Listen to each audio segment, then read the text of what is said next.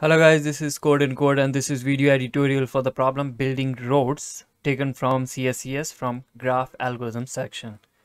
So the problem is quite easy. It will teach you, I'll tell you in a moment. So the problem statement is basically you are given a graph, n cities and m roads, basically n nodes and m edges, right? So you have to find how many new roads you need to add, basically how many new edges you need to add, minimum number of edges, such that the whole graph is actually connected. Okay, for example, this is the example test case. So as you can see, the graph for now is not actually connected. So what you can do, you can connect any node from this connected component to any node to this connected component, right? For example, you can add an edge 1 3 and the whole graph will be connected. So this is the problem statement. You have to print how many edges you have to add, and then you also have to print those edges.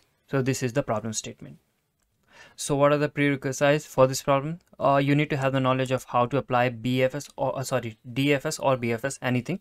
So you can learn it here. I have graph theory part 1. From graph theory part 1 you can learn lecture 2 and lecture 3. That should do the trick. So you need to have the knowledge of either BFS or DFS and how to count connected component, because if you see here the solution, you can use either BFS or DFS to count the total number of connected components, and if there are p number of connected components, the answer will be p minus 1. Just think about it. For example, if this was the whole graph, you can see the total number of connected components here we have are 4.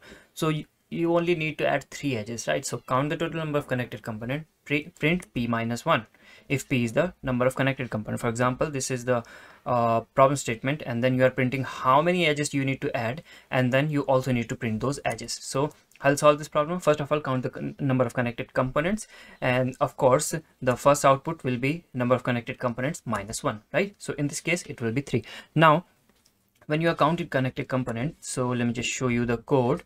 So here is my graph and then visited array. This I am using DFS, which I have already explained, right, in lecture 2. So we are reading, here we are reading input and creating the graph. After that, this is the part which counts the total number of connected component. I've taken a vi, which is vector of int. Okay, vi is defined as vector of int. So basically I'll be storing all of the edges, all of the nodes, starting nodes of a connected component. So for example, you will run a for loop from 1 to n. If the ith node is not visited, you will make a DFS call to that. Basically that will find you a new connected component. For example, you will start from 1 and you would make a DFS call to node 1. This whole connected component will get visited, right? Node 1 and node 5 will get visited.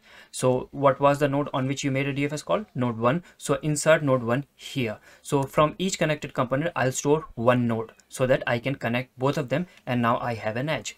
So now I becomes 2, 2 is not visited, so I'll make a DFS call here. This whole connected component will get visited, right? I becomes 3. Will I make DFS call to 3? No, 3 is already visited, right? So that's why from this I'll store 2. From this connected component I have stored 1. From this connected component I'll store 2. From this connected component I'll store 4. From this connected component I'm storing 9. And when I'm going to print all of the edges, I can print 1 2, 2 4 and 4 9, and that will be my answer. That's exactly what I'm doing here. If I is not visited, that means we have not visited the connected component in which our node I lies, right? So I'd make a DFS call to that, and I'm also inserting that PB is pushback, basically inserting I into my result vector, right?